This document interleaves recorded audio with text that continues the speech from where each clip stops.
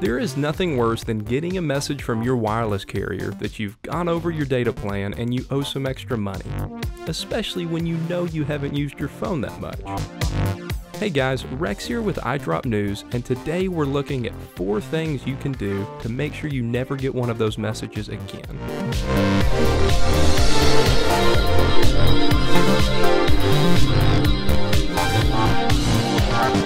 Cellular data is certainly not cheap, and overage charges are usually even worse, so it can be a bit nerve-wracking when you get a bill indicating you've gone over your data plan. The iPhone has some impressive features that run in the background, which do things like sync information to iCloud and update applications, but if you aren't careful, that background activity can really take a bite out of your cellular data. So before we jump into the tips, maybe the most important thing you can do is to start monitoring your data usage. Most wireless carriers have apps for the iPhone that let you keep an eye on how much data you've used during the current billing cycle. Once you've downloaded one of these apps, just log into your account and your data usage will be available on the home screen. This is a great way to keep your data use in check.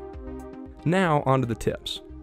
First is turning off cellular data usage for iCloud. Apple has made some tremendous improvements to iCloud recently, making the service much more useful. It keeps some of our most precious information, like your photos, backed up and synced between devices. But it's a good idea to limit that activity to Wi-Fi.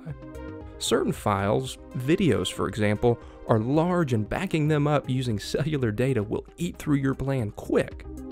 To turn off cellular data for iCloud, go to Settings, then open up iCloud, tap on the iCloud option again, then scroll all the way to the bottom and disable the Use Cellular Data option. Now iCloud won't use any more of your cellular data, and also this tip will save you a little extra battery too. Tip number 2 is disabling background app refresh. Many news apps or storage apps like Dropbox will sync information in the background, similar to what iCloud does. And once again, this can have a significant impact on your cellular data use unless it's turned off. If you go to Settings, then Background App Refresh, you can either flip the switch at the top to completely disable this feature, or you can disable it for specific apps. I recommend going this route because totally turning off the feature will turn off certain notifications you may depend on. For example, if you use a third-party calendar app, alerts for your upcoming appointments won't show up.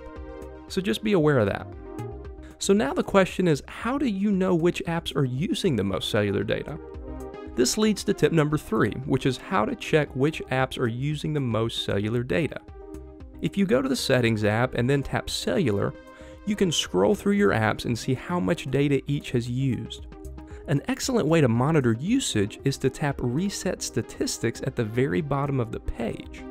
Then, a week later, go back and check to see if any apps are using an excessive amount of data.